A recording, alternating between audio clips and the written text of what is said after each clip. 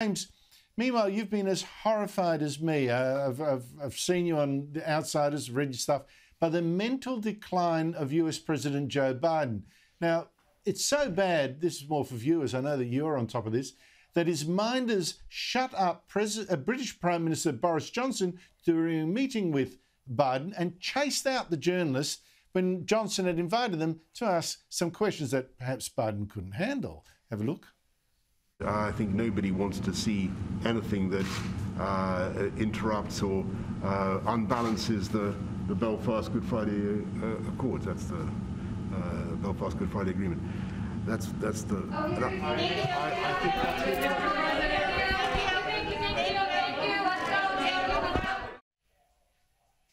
In fact, this fear of exposing Biden to questioning had Biden asking the Indian Prime Minister later not to ask for questions as well, which his spokesman had to later explain away. Let me show you both clips. The Indian press is much better behaved than the American press.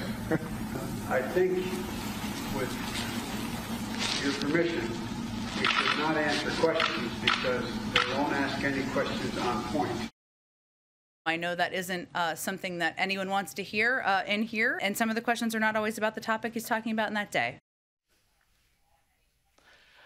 James Morrow, explain to us what's going on here. Well, I have never seen anything like this. I mean, in all my years of watching American presidents, Australian prime ministers, you have never seen anybody like this. A president say, please don't ask us questions, please don't ask me questions like this. You might see the prime minister here say, oh, well, you know, look, we're taking questions about COVID, then we can go on to other matters later. But I've never seen anything like this. I have been, Andrew, very hesitant, reluctant to diagnose from afar because, you know, a lot of people tried to do this to Trump when he was president and say, oh, look, he spilled his water, you know, there's something wrong. But the fact of the matter is, it is unignorable anymore that there is something happening with Joe Biden's mental faculties. I don't know what it is. There's some suspicion that he may have had some medical episode that's not being talked about at some point, you know, in the last year or so that has seen his cognitive facilities decline. But it's not just me saying this. A Pew poll has found that only, and this is amazing even, that the pollsters are asking about this. A Pew poll found last week 43% of Americans, only 43%, think that Joe Biden's mental faculties are all there, that he's very sharp, in the words of the poll. 56% of people said that there's something wrong with the guy.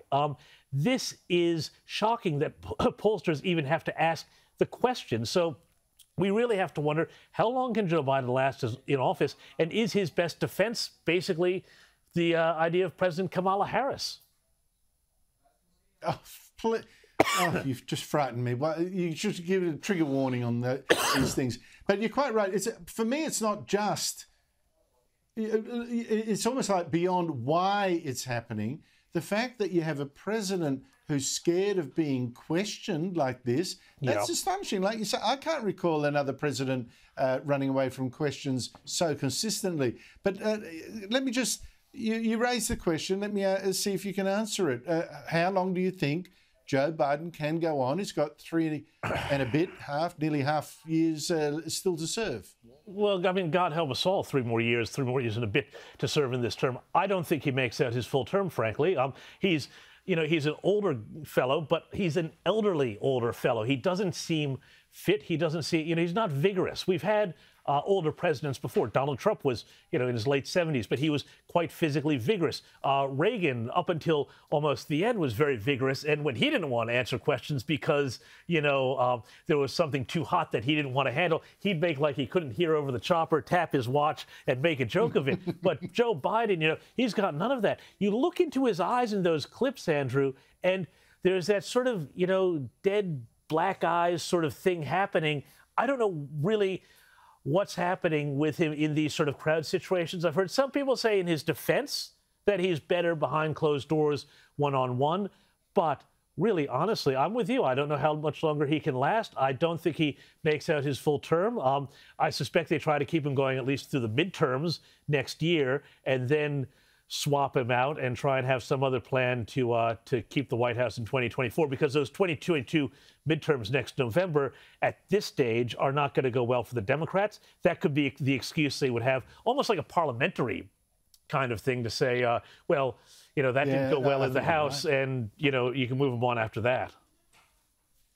Yeah, except James, I even think that, what is it, November, that's 14 months away. Even that's going to be a stretch for him to get him to reach up to that point. Thank you very much for your time, James Morrow.